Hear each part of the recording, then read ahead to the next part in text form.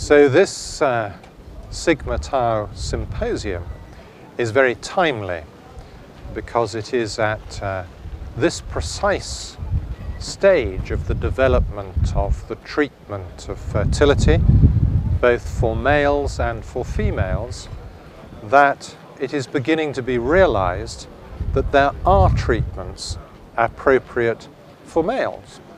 Because of course 50% of the problem that is infertility for couples does reside with the male partner.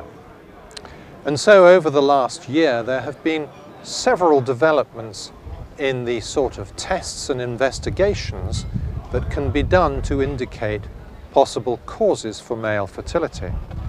And whenever such tests are developed, specifically in this case tests for the integrity of the DNA and for chemicals that might be in the seminal fluid that may be affecting the DNA and the quality of the sperm.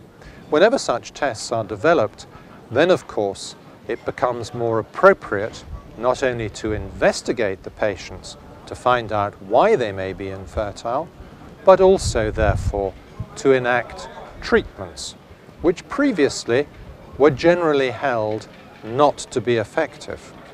But I think we now have a real opportunity to investigate and to treat many of these male partners who are having difficulty with their wives to conceive by treating them in many different ways. And one of those ways that we have been investigating, particularly in a study in London, is by the use of antioxidants in proprietary preparations which may reduce levels of these oxidizing chemicals in the seminal fluid and thus might improve sperm quality.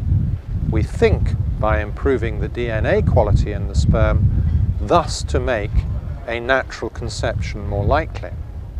One of the extremely difficult things that makes the measurement of the effectiveness of treatments difficult is how does one assess the outcome? Because very often a successful outcome is not just about the measurement of sperm morphology or sperm motility or even the numbers of the sperm. A successful outcome as far as our patients is concerned is about having a successful pregnancy and creating a family. And of course this is something that may not be evident within a year's study or even 2-year study.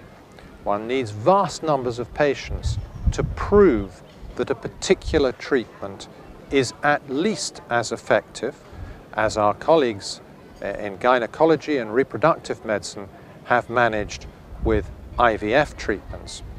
So I think this is just the beginning of a revolution in the treatment of males, not only to improve their sperm quality, their sperm numbers and their sperm morphology, but to be able to reassure them in the future that these treatments may actually result in a higher natural pregnancy rate and, with time, to be able to show that these treatments improve the outcomes with IVF and the techniques of artificial reproductive technology.